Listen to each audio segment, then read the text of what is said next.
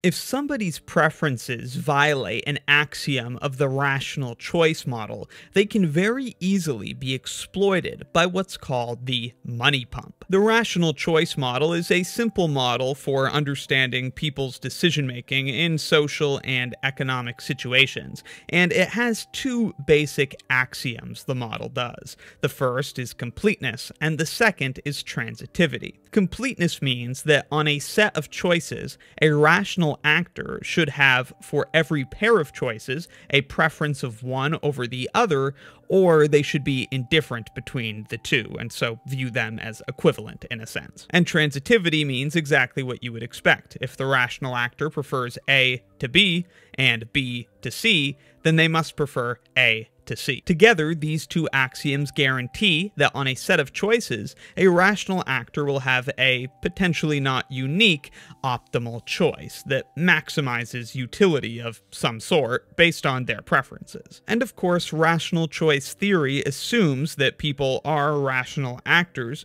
who make decisions rationally based on the incentive of maximizing their profit in some sense. For an example, suppose a rational actor has these three choices, A, B, and C. Perhaps he prefers A to B, which we can represent with this arrow showing the preference relation. A is preferred to B.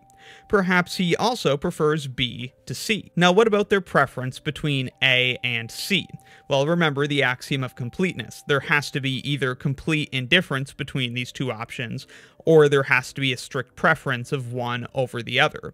And in this case, in order to not violate transitivity, it must be that the rational actor prefers A to C. Remember, if A is preferred to B and B to C, then A must also be preferred to C. The preference must be transitive. The way we drew the first two arrows forced the third arrow, but there is another way a rational actor could have preferences among these three choices. It is possible that he prefers A to B and A to C.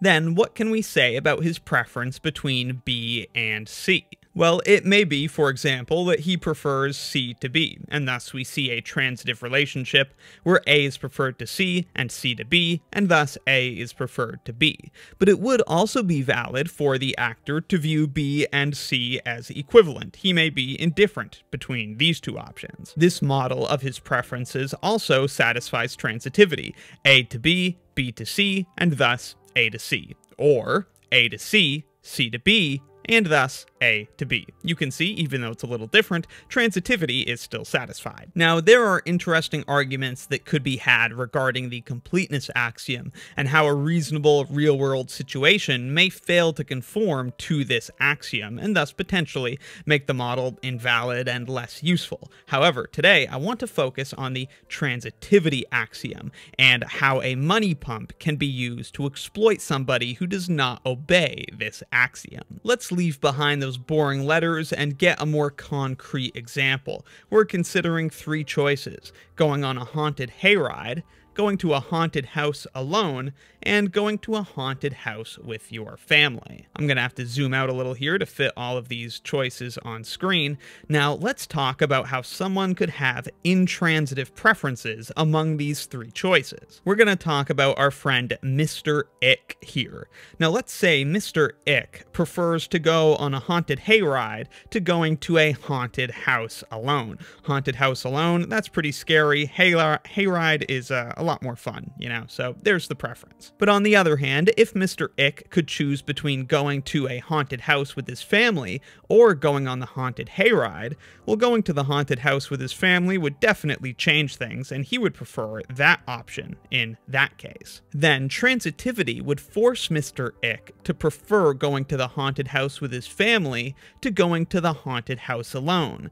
The thing is, Mr. Ick is a little bit concerned with his appearances, and he doesn't want to appear cowardly. When considering these two choices, if he has to go to the haunted house and he gets to choose if he's going alone or with his family, he doesn't want to appear cowardly and is attracted by the courage and respect he may earn by going to the haunted house alone. And so between these two choices, he may prefer to go to the haunted house alone, thus forming a cycle which breaks transitivity and leaves him vulnerable vulnerable to exploitation. As it so happens, a devious fellow by the name of Mr. Pump has caught wind of Mr. Ick's intransitive choices, and he seeks to use the money pump to take Mr. Ick for all he's worth. Let's say Mr. Ick has a ticket to go to that haunted house alone. He's shaking in his boots, but he's excited for the opportunity. On the other hand, Mr. Pump, in preparation for his devious plan, has acquired tickets for bringing your family to the haunted house and a ticket for the haunted hayride. Now remember, Mr. Ick actually preferred the haunted hayride to going to the haunted house alone, so he's willing to give Mr. Pump the ticket to solo the haunted house and some money in exchange for the haunted hayride.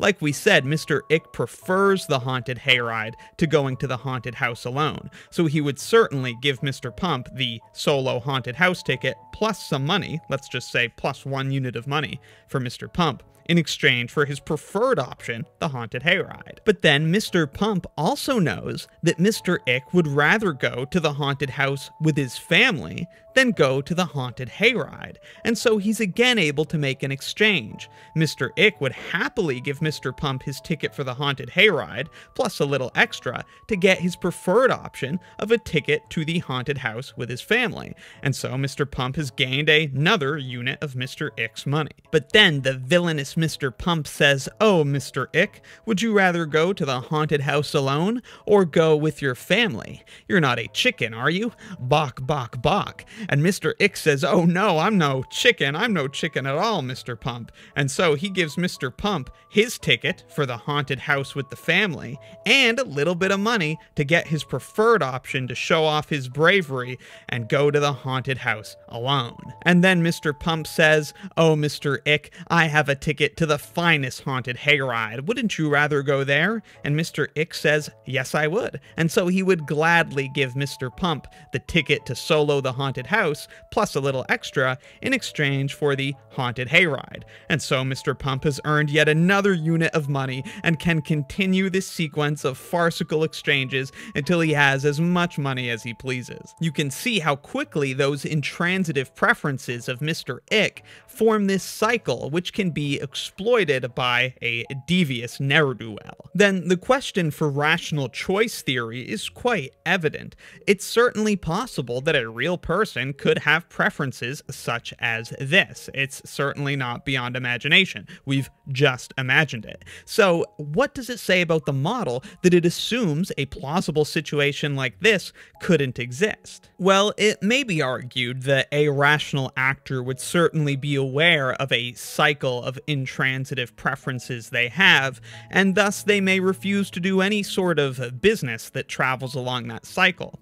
Although in that case, it begins to beg the question of what preference would even mean. If Mr. Ick does indeed prefer the haunted hayride to going to the haunted house alone, yet he wouldn't trade one plus a little bit for the other, what does it even mean to have the preference? If I claim to prefer A to B, but would only be willing to engage in an exact exchange between them without any additional compensation, would it not be more accurate to say I am indifferent between A and B? One very simple way to disregard the importance of this situation in the rational choice model is that anyone who had a cycle of intransitive preferences like this would very quickly be exploited and thus basically booted from the economic model. Once you've been stripped of all your money by being subjected to the money pump, your choices no longer affect anything in the economy, and so the economic model cares not to consider you, and so by insisting that preferences are transitive, nothing is lost. Nothing of value anyways. On the other hand, it may be argued that if somebody's preferences fail to obey transitivity, it could just be that they do so in a much more complicated way that's more difficult to observe than this simple three-choice cycle, and thus such a situation would also be much harder to exploit. Of course, every adherence to or violation of transitivity does come down to three objects, but in the real world there would generally be a lot of other choices as well that could make any potential sensitivity to exploitation harder to detect. So, in a nutshell, the rational choice model assumes that rational actors' preferences obey transitivity, and the money pump argument is an argument for that, showing a ridiculous thing that could occur if this wasn't the case, if somebody's preferences were not transitive. But what do you think? Is it possible for a rational actor to have intransitive preferences? And what of the axiom of completeness, anyway? Let me know your thoughts down in the comments, and be sure to subscribe for more of the swankiest math videos on the internet. From my fate, twisting to escape this. Cutting out my wrist if you can break it. Breaking in my past, I'm making it up fast. So slow down, give me the time so I can fake it. Embrace the tune of words and just how I say shit. And let me speak my poetry to your face. It's not infinite if you ain't listening. Not infinite if you ain't really in it.